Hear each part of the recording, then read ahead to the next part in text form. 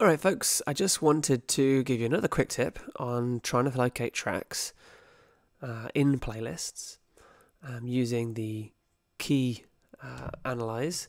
So I want to have a look at this particular playlist we have here. If I go into the playlist, I've analyzed the entire playlist again for key.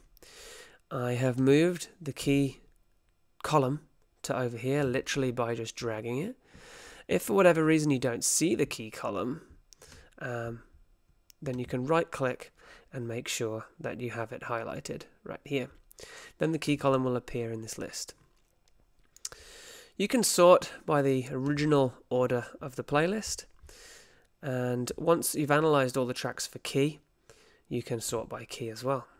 To analyze the tracks by key, you can click and hold shift and click another one and select items like that, or you can go through using the command on Mac, control on PC to select a number, or you can literally use command and A or control A on a PC to select the entire playlist.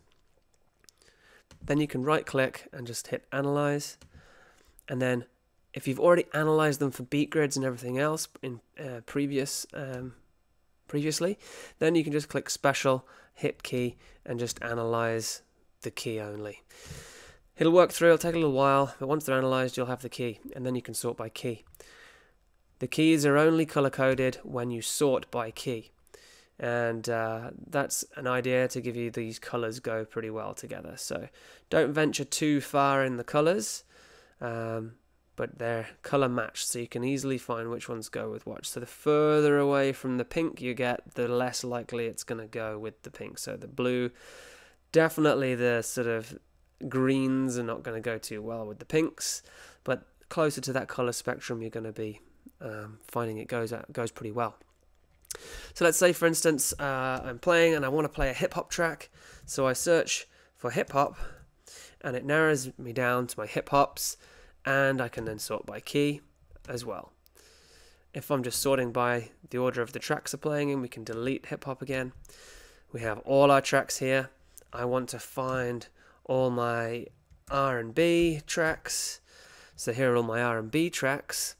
And then once I've still got this in here, I can click the key, and now I can find R&B tracks and color coded for the key, so we know that they go well together.